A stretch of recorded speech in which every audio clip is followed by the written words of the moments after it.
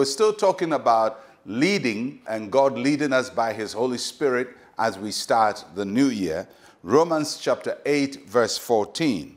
For as many as are led by the Spirit of God, these are the sons of God, or the daughters of God as well. The primary way that God leads his children is through his revealed word, through the Bible. But God also leads us through the Holy Spirit. Through the Bible, we get general guidance. We know what God wants us to do and what he doesn't want us to do. For example, the Bible generally tells us that God has good plans for us. He wants things to be well for us. He says, I know the thoughts that I have towards you, thoughts of good and not of evil, to bring you to an expected end. So God has good plans for us. But then, what are those specific good plans that God has for us?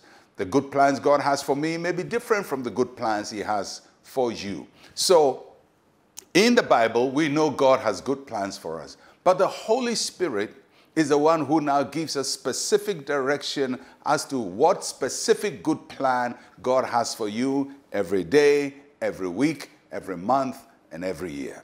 And that is why reading the Bible and cultivating a relationship with the Holy Spirit and staying close to him is very important.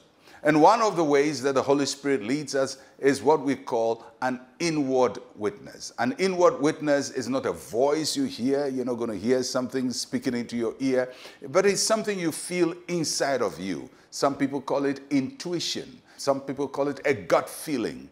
But for the believer, it's not just an intuition or a gut feeling, but it is an impression of the Holy Spirit within you. It's an inward message that you have. And sometimes when you're going to do something, that inward feeling makes you feel discomfort. It's almost as if you don't hear a voice, don't do it, but you just feel a certain discomfort about a decision you want to make, some trip you want to take. When you feel those, if you're a child of God, take time to pray about them, because it could be the Holy Spirit witnessing within you about something that he wants you to do. Now, if you want to hear a loud voice, you may not hear it, but every one of us has that inward witness of the Holy Spirit. Because if the Holy Spirit lives inside of you, he's going to nudge you. He's going to literally tell you, don't do it, or do it, and guide you from within. And then sometimes you want to do something. It may seem difficult, but inside you have a certain peace about it. It may seem very disturbing outside, but there is a calmness inside you. That is also, or could be, an indication of the Holy Spirit within you. When you feel that, don't run to conclusion to say, oh, the Holy Spirit says everything is okay.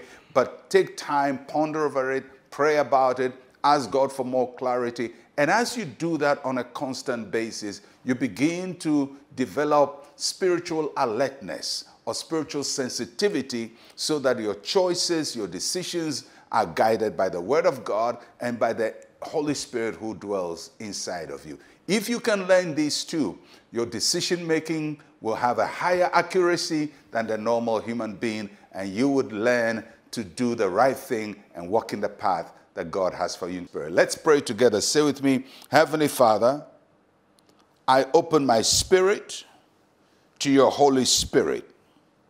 Help me to follow your leading within me. In Jesus' name, amen. I'm Pastor Mensa Otabil. Shalom, peace, and life to you.